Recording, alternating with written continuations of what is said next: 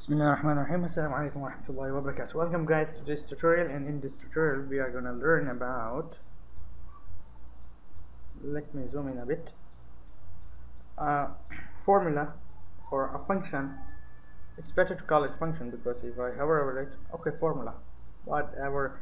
It's not a function, it should be a formula but function, but formula but function, but I didn't revise what is it called. I don't actually revise anything, so whatever, we are going to learn about this formula.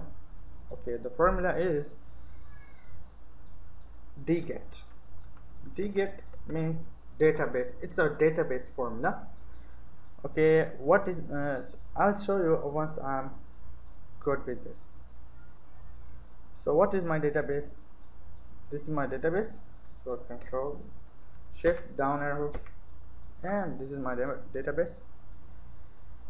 And after that, comma, what is my field? What field I want to find? I want to find the first name, 2. And what is your criteria?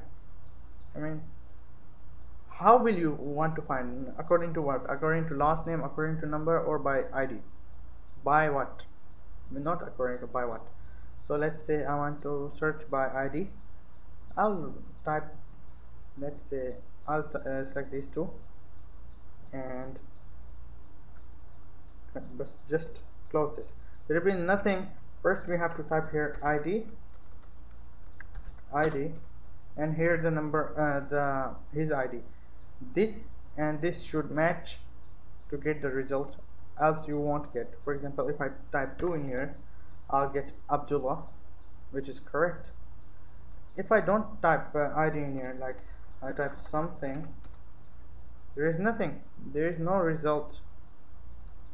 Okay, so this name and this name should match. ID is the one.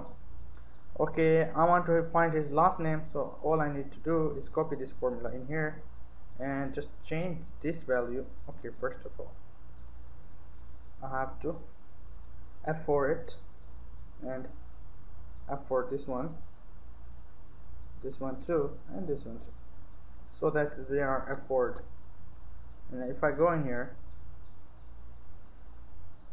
so database should be same.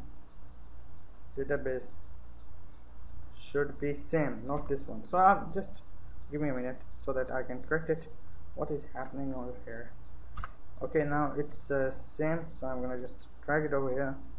It's Abdullah. I'm gonna change this to 3 so that I can find his last name, and just drag this over here.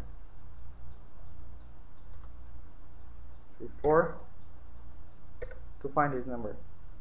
So ID, I have ID of 5 and I have the result. You can keep doing this, but it's just really powerful formula. Unlike VLOOKUP, it's a really great formula. You should learn this one because it really saves too much time. Thank you very much guys for watching. If you have any question regarding this thing or this tutorial, let's just go in the link in the below description and click on it and come to my blog and ask the question. So I'm not able to answer it on YouTube because I am not allowed to view my own videos. Okay, Allah Hafiz, Khuda Hafiz, and Shab Khair.